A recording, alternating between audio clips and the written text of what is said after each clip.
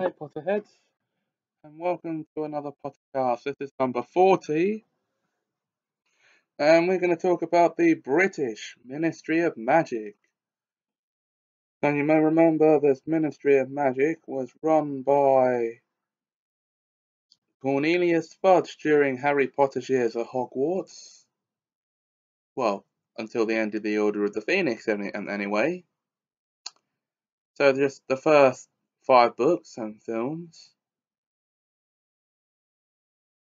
Before then, he stepped down, and Rufus Scrimgeour took over until he was killed in the earlier chapters of Harry Potter and the Deathly Hallows, then causing a Death Eater, Pius Thickness, to come into office and power.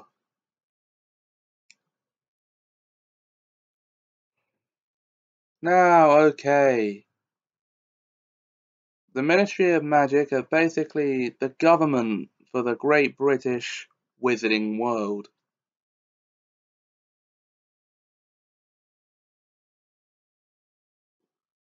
And they employ such wizards as Arthur Weasley, who's in the Misuse of Muggle Artifacts office,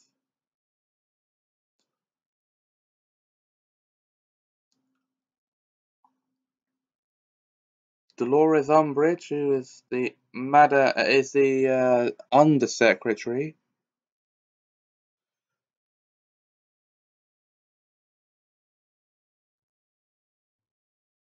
the head of magical law enforcement, which is Yaxley, one of the Death Eaters. Hmm?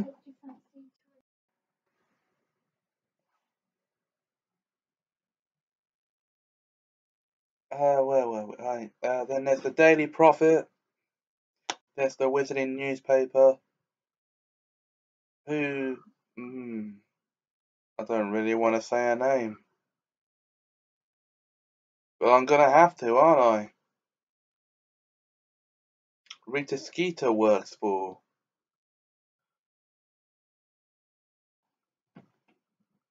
And then there's the Aura Department, which handles the catching of dark witches and wizards, and shuts them away in Azkaban, the wizard prison.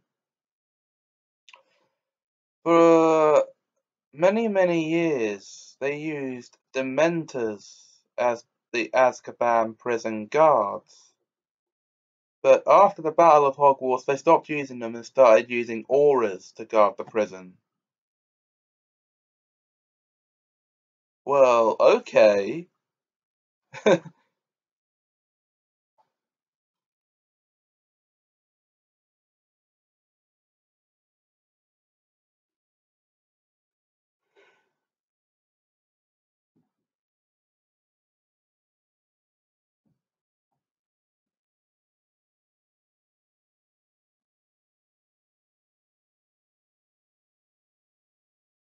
And then obviously there's the regulation of magical sports.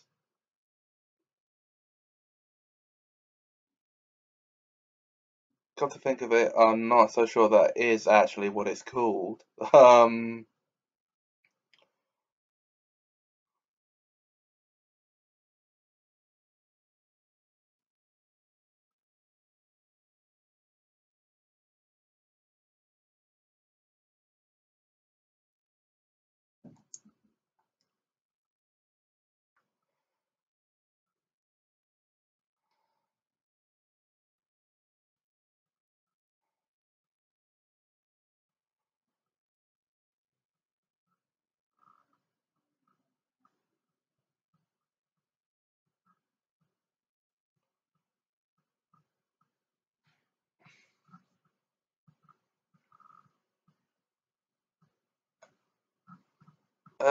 The Department of International Magical Cooperation, which plays a major part in Harry Potter and the Goblet of Fire.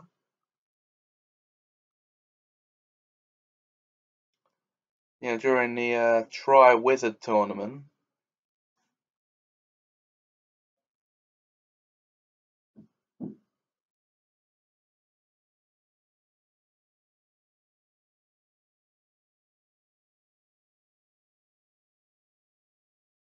The Department of Mysteries, which is deep within the bowels of the Ministry of Magic. And just because I said bowels doesn't mean you dirty minders out there can have dirty minds.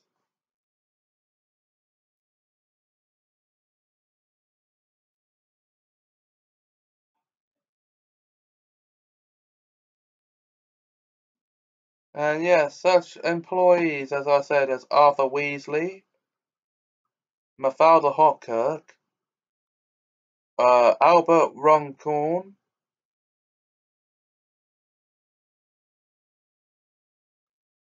Reginald Cantonal, um,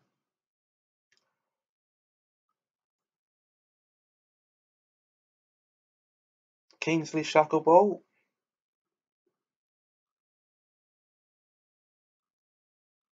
those have been notable famous auras.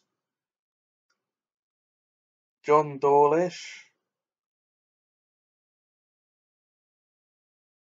Alistair Moody before he became, or supposedly became, the Defense Against the Dark Arts professor at Hogwarts. Hmm. Not, of course, in the future, and this is what, like 19 years after the Battle of Hogwarts. Hermione is the Minister for Magic. No surprise there. Um, Harry now runs the magical law enforcement officers. Yep, that department.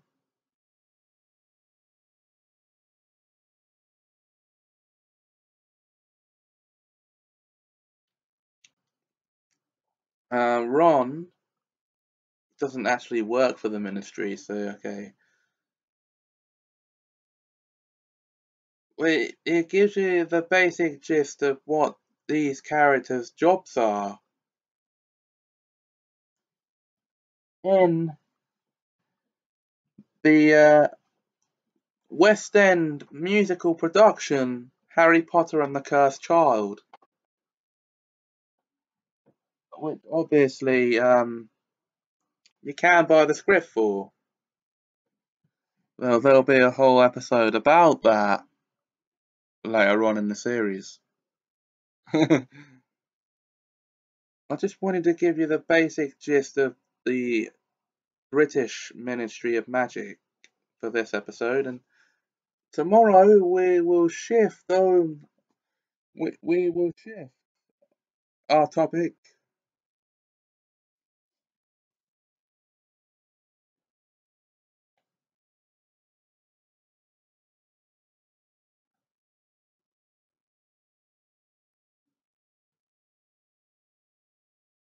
onto the author herself. How about that?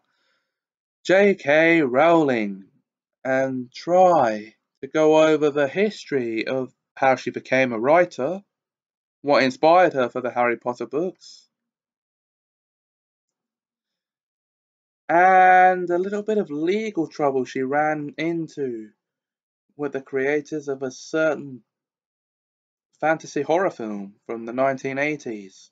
Until then,